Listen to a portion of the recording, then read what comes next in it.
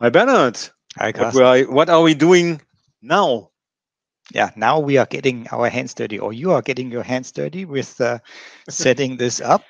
And we start with the management network, but let me, talk you a little bit through of what we are doing here and what happened. We are not starting from scratch. So you have prepared the node. That means you have installed the operating system, you did the driver updates, you did also a feature installation. And if you wonder what that looks like, I would advise you to go to these series because we did it in the other general Azure Stack HCI installation series, right? So these steps would be the same for a stretch cluster. However, difference starts at the management network, and that's what we do here in this one, right? Okay, so management network, what's it for? You talked about it in the general networking overview about stretch cluster. So maybe just a brief summary. It's for the nodes to the nodes communication, the heartbeats. It's for the nodes to the domain controller communication, DNS, name resolution, management. So if we want to do, administration using Windows Admin Center, for example, or do remote desktop, that's the network we are using. Also for the cluster going to Azure, for example, for looking up the cloud witness. That's also this network. And maybe you have a backup. We don't, but you may have. And also this network is the one that the cluster uses for, or will use for, registration with Azure and reporting its billing use, right? The difference is we have two of those, right? So we have two sites, odd and even. So we need to have two management networks. And the cluster will finally have two IP addresses on either of the management networks. But that's a thing when we create the cluster. So let me summarize that up or try to put some sort of graphics here that you may know from the general networking overview presentation we did for the stretch cluster. So here are our 4 nodes in odd and even. And you could see it also by the numbering. So the last octet of the IP addresses will be, in our case, starting from 51 to up to 54. And that's what we are building. And we are using that last octet for a management network, for example, in this case, right? So that's what we are building. But we are building only, or we demonstrate only the creation of one of these networks. So please trust us. We also create behind the curtain the other one. But I don't think that watching PowerShell code twice is too funny. So that's, or 4 times. It's not. it's not. It's not so funny. So we'll do it only one. Okay. Yes, and I think that's it, Carsten. So I'll hand over to a small look at the hardware. You don't want to do that, right? Yeah, I always forget it. Sorry. Apologies for that. So when it comes to our hardware, these are the 2 ports which we are stitching together, right? And we are stitching it together into a set switch, right? And we call it management. And on top of this, we are creating a virtual management or a virtual adapter, which we call management. And this is the only adapter we are configuring for the management traffic. So this is the one we are using the IP addresses on to talk to the domain controller, for example. Right? Yeah, I have a question here, Bernard. That I know the answer. I know you know the answer, but I get it often in my courses, yes. for example. Yes. So if you have Windows Server, or we did it the last years, we don't use a set switch or a Hyper-V switch to connect two adapters to a virtual one. There was this LBFO, or there is the LBFO teaming. And why don't we use that here? Yeah. Yeah. And the answer is it's not supported. And the second answer would be which is more practical. I don't think that that is It's being well worked on. developed, so Well, it's yeah. finished. No more feature adds will be in there. So the strategy looks like going to bit into the set switch direction, right? Yeah. There So I is will a add something. I yeah. will add something here. So you have to be a bit more careful than I am. I'm only a Microsoft MVP, not an employee. So I'm pretty sure the LBFO team is feature complete. Is a nice wording for nobody does anything there anymore. And I guess even if we found bugs, they will not bring patches for that. In Azure Stack HCI, you should or must use the set switch to team up adapters, and it's a great way to do that. We have Hyper-V installed on the nodes anyway because Azure Stack HCI only supports Hyper-V as a workload. In Windows Server, I also use a set switch in my recent deployments with Storage Bases Direct, if Hyper-V is involved, because the LBFO teaming is done, and better using the new stuff that is actively developed or actively cared about than something old stuff. Yeah. Okay, now we will switch to my screen, and I will shock you with PowerShell. So we don't, I try to not go too deep into the script. First, you wonder maybe why is he showing a notepad? This is what because I'm on the console of an Azure Stack HCI node.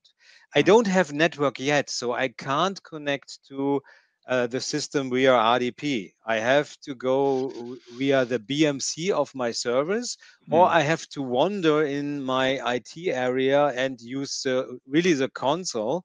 And I don't want to do that with a head camera, and it would be very loud. So I use the BMC, and I'm here logged in. And if I do a get net on a, let's do it like this. We see after the installation, Bernard told you already, I've done some stuff here, operating system, yada, yada, yada. We have now here multiple Ethernet adapters, and you see here multiple vendors. And if you look, we have even some adapters that are disabled that we don't use in this stretch cluster scenario. So they are in here, but they are not used. We want to have this 1 gigabit adapter, and there's another one here in our set switch. So where is now my notepad? There it is. So let's open it, scroll a bit up. I have to place it a bit so you can see it. So first, this is just asking me if I don't provide it for the last IP octet, so the last address. We want to use this script on every node.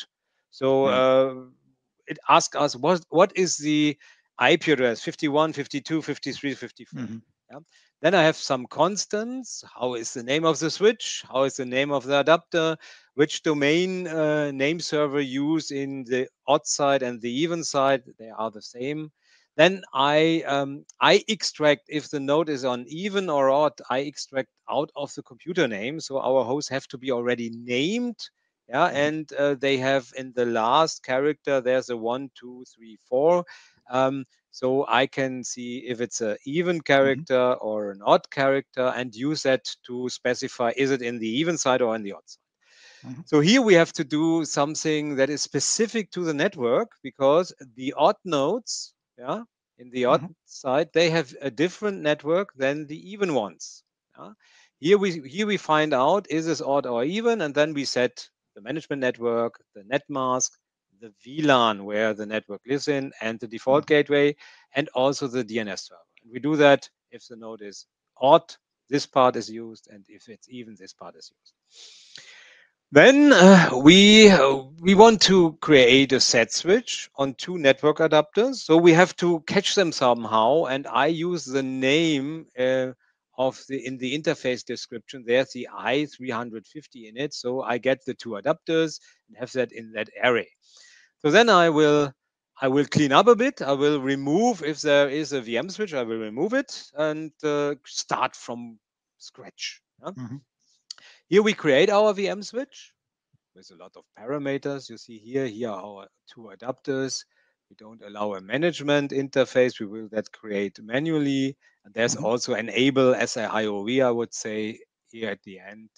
And we also enable switch embedded teaming. We don't have to do that because if we do two adapters, it's always a set switch. It's the default, right? Yeah, right. And if you have one adapter and do the new VM switch, you have to specify enable switch embedded teaming if you want a set switch. Otherwise, it would do a classic switch. And the classic switch has the same situation than the LBFO team. It's feature complete. Okay, nothing happens there anymore. So use the set switch, please. Then we add our management adapter. Yeah, we use this line for that with the specified name we have. And then we configure a VLAN ID on that management adapter, because in this scenario, every Ethernet packet has to have also a VLAN ID or VLAN header attached. Okay, so this is the creation of our virtual adapter of the set switch with our one adapter. But of course, now it would get a DHCP address if we would have a DHCP server in those networks, and we don't want that. We want static IP addresses. We are not in Azure. We are on premises here, so usually people use static IP addresses or do DHCP reservations. But I'm an old guy. I prefer to do static IP. And this is a part where we do that. So it looks like a lot. I'm just going safe. I enable DHCP. I disable DHCP just to clear if there is any settings on the network card. Then I put a network address on it. Here's a little bit calculation, management net plus the last octet. We enable IPv6 on the adapter because every cluster that is supported has to have IPv6 enabled, at least on the management adapter. And then we configure our DNS servers that our host can reach the Active Directory domain. They are not Active Directory domain joined yet. We will do that in later videos, but it has to find the stuff over the management interface. And this is something I do forever. I disable NetBIOS on the management adapter, but you don't must do that. You don't have to do that. I do it just because I do it anytime. And then in the last step, we rename the two adapters to these names that look a little bit better than Ethernet 2 and Ethernet 4. I like to have the names in the adapter. And that's all the magic. And now we are doing the script part by part. Yeah. So let's go here, from here, where all the, go up, where all the variables are set. It asked me for the last octet, that would be the 51. And then we have our variable set. And if we want to watch this, we just look for this variable. There should be the 99 in it because the node is odd. So we use the odd settings. So this part just fetches the adapters. Yeah, now we have our adapters. Here we remove the switch if there is any. So we don't have any switches anymore. Let's see if there is one. No, we don't have a Hyper-V switch. Then the stuff where we create the new switch, add a virtual adapter, and add a VLAN tag is this. So now if we do the get net adapter again, we see we have our vEthernet management. That is the virtual adapter that is using the set switch. We have that. You see, the adapters are still with these Ethernet names. Yeah, we care about that a little bit later. And if we look for the IP configuration, you see our adapter. There is no DHCP server, so it has an APIPA address. And of course, we want to give it address. This is this part where we do all the IP configuration. So let's do that. That was not what I wanted. Let's do a copy here and paste. So it will sleep for 15 seconds. Yeah. It's just if you have a DHCP, if you have an IP configuration, you set it to DHCP. Before you can set it back to not using DHCP, it needs a bit. So here you saw a lot of it was going on. And if I do the IP config / all this time again, you see here, we have our address we wanted, we have our gateway, and we have our DNS servers. Everything is fine. And the last part would be just rename the adapter. This is pure cosmetic. You don't have to do that, but I like my adapters. This is when you use Notepad on the console. So if we do now a get net adapter, you will see here one card is named Intel NIC 2 and one card is Intel NIC 1. And of course, the other adapters will also get nice names in later videos. So I think this concludes our management configuration. I will do that now on every host, and then we do some other stuff before we see each other in the VM network video, where we configure our network for our virtual machines.